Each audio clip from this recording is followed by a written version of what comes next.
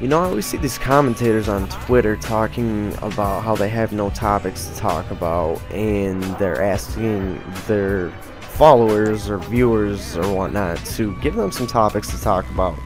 And I've done this before, but I think my intentions are slightly differently than theirs. I always preach, you know, this channel is our channel, so I want to get you guys more involved, and what better way to do that than to, you know, give you guys a hand and a pull in what kind of content gets posted on this channel. You know, one piece of advice for you guys that are commentators is, one, don't fly a jet with Pyre on your team because he will run into you like that. And second off, if you really can't think of any topics to talk about, give your viewers your life experiences, give them some advice, give them things that they can relate to and connect to. Whether it's a funny story, a serious story, whatever kind of story you want. It could even be a made-up story if you really choose for it to be so. So, for all intents and purposes, we are going to share a story from, we'll say from a friend, alright? So, this friend of mine was 16 years old. He was working his first job, was at a retail store, a grocery store, and it was his first ever job, like I said. He was at a point in his life where he was very, very curious about a lot of different things. He was really eager to play Battlefield 3 and run a jet into a radio tower. He was very eager to experience everything that he could, the good, the bad, and the ugly. Alright, so he ended up trying shrooms, which, for those of you who might not be aware, those are psychedelic mushrooms. You can trip off of them. And he tried shrooms a couple of times throughout his life, up to this point. And I think it was the third time he tried shrooms. He ate some shrooms while he was at work, before he went to work, actually. Now, if you guys aren't aware, the quantity that he ate was an eighth of shrooms. Where we're from, that's about the equivalent to $40 worth. So it was a pretty decent amount. It was actually quite a bit. And it was the most that he'd ever eaten at once. Now, he, like I said, he was 16, it was his first job. So he usually only worked 4 or 6 hour shifts. During the week, it was 4-hour shifts with school and everything like that. So, he ate an eighth of shrooms on his way to work while he was walking there. Went to work, started out like a regular, you know, average day, clocked in, started, you know, performing his wonderful job duties. And it took about an hour and a half for these mushrooms to kick in, but once they did, they kicked in hard. Now, at the time when they kicked in, he was facing a shelf. Now, if you guys aren't aware of what facing a shelf means, it basically means pulling all the product to the front of the shelf and stacking it, making it look neat, making it the most visible, so on and so forth. And he was stacking a shelf. Now, they did a little trick. Instead of standing up for hours at a time, refilling product and facing product, they would get these little milk carts. They were very small carts that you could push milk, you put milk crates on and push them. And what they did was they'd put 2 milk crates on it, sit on it, and it was kind of like a little stool with wheels.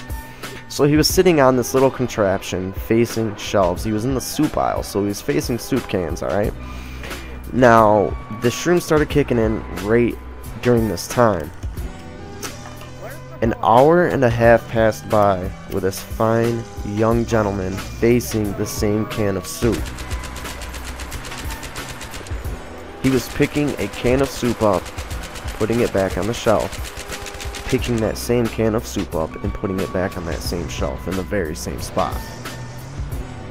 He did this for what seemed like forever. In a daze, very enamored by the colors of all the products on the shelves. There was the textured ceilings and fluorescent lights. The fluorescent lights looked like the northern lights or the aurora lights. The textured ceilings looked like they were dripping, almost like they were melting in a way. Very, very enamored. Now, like I said, this was only the second, maybe third time that he had tried these, so he was still very new to the feeling, to the visual, so on and so forth. Now, doing mushrooms isn't like doing acid. It's a lot less intense. It's a lot less scary, to be honest with you. At least that's what my friend tells me. Now, he wasn't into drugs or anything like that. Never was. Like I said, he was at a very curious stage in his life, just as most teens go through. And, you know, so he was enamored by all these sights, all of the sounds, all of the colors, the feeling. And he heard his name called over the PA system, the loudspeaker, asking him to come to the front end of the store. Very, very nervously, he slowly made his way up to the front end. When he got there, he was very reluctant and relieved to find out that the person that needed his help was a good friend of his. And this individual was a little bit older, but he was very down to earth. You know, he really understood the frame of mind that the 16-year-old kid was in. He could relate a lot to him. So he started talking to my friend, and my friend, when he was talking to him, he wasn't talking to him in a normal voice like this. He was whispering. He was talking very, very lowly, very faintly. You could barely hear him.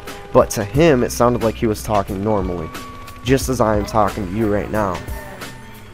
So his friend told him, he asked him, you know, what's going on? What's wrong with you? Is everything alright? You're talking really quietly. And he had no idea that he sounded quiet. None at all. So his friend, you know, pulled him to the side and, you know, really told him, you're talking very quietly. I really can't hear you, and a lot of people are going to be wondering what's up with you. So, you know, they did a nice little session of trials and errors to try to get his voice to talk at a normal noise level. So what may have sounded normal to you and me didn't sound normal to him. That sounded loud.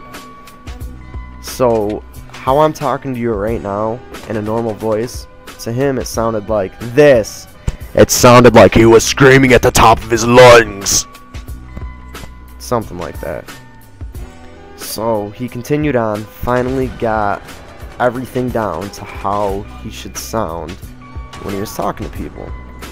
Now, this was a 15-minute ordeal in itself, if I remember correctly.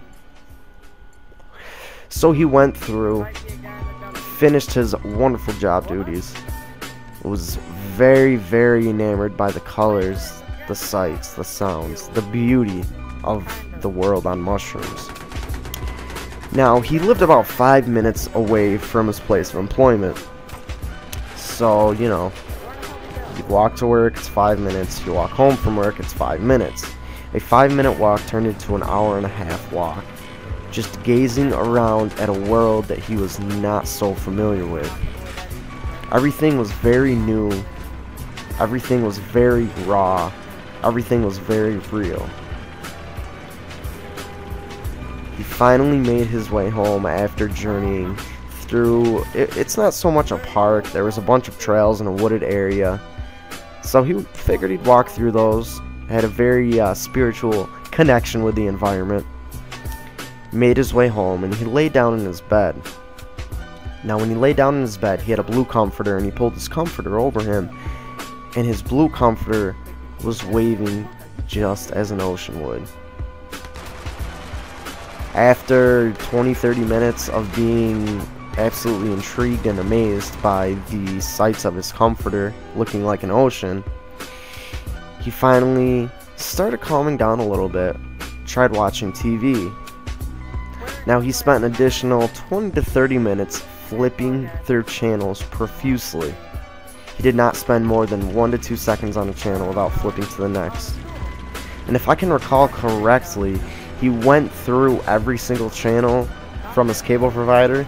He went through them, I'm not even being, you know, sarcastic and exaggerating, probably 20 to 30 times. It was that many times.